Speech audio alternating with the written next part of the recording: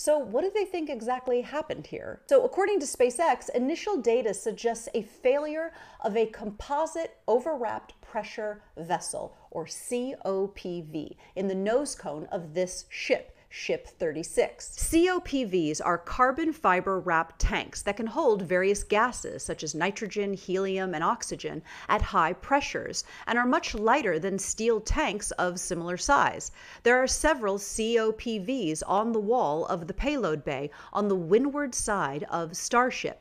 These can be seen in footage from Ship 35 during Starship's 9th flight test. If one of Ship 36's COPVs ruptured, it would have acted like a shaped charge, ripping the payload wall outward. This in turn would have ripped apart the header tank transfer tubes, which run right next to these COPVs on the windward side of the vehicle.